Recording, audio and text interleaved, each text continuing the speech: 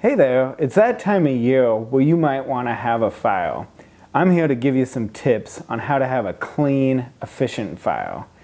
Because when you have a file, you're going to have smoke. That might be air pollution. I talked to some experts in air quality, and I've learned quite a few things about file, so let's go over how to have a good file. First, you want to make sure that your chimney is in good working condition. Make sure that it's cleaned.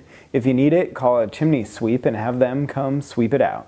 Second, and this is something that's very important, is making sure you have the right fuel. And by fuel, I mean dry wood. This is a good example right here. And you can get a moisture meter, this little tool, to help check that. And you're looking for fuel or wood that is 20% or lower when it comes to moisture. Third, you want to have a small, hot file. Start with small pieces of wood and build it up by adding one small piece at a time, avoiding large pieces that would actually slow down the file.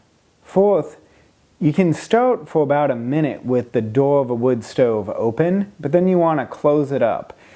Closing the door lets the wood stove do its job and lets the file inside burn more efficiently. A nice warm file. Couple other quick tips. With the damper, you want to leave it open so you get plenty of oxygen to the file.